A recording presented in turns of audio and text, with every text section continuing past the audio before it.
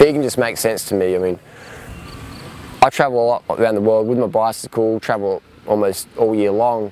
The biggest impact on the planet right now is the meat and dairy and fish industries, the animal product industries. We're cutting down forests to grow GMO corn and soy to feed cattle.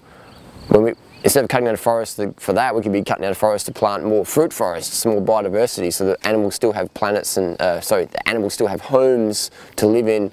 The topsoil doesn't get eroded from the hard hoofs of the animals. In Australia, we see over 50% of Australia is meat and dairy properties grazing. 50%, that's insane. It takes 16 kilos of grain to produce 1 kilo of animal flesh.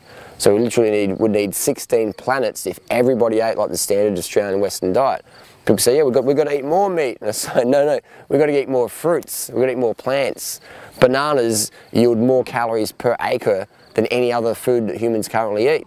Obviously, a lot of other things aren't even considered food, but of all the foods that we do consume, bananas are the most yielding. And organic banana forests are amazing. You can have one line of mango, one line of banana, one line of durian, one line of jackfruit. Have this massive ecosystem that doesn't need much water at all. So why vegan?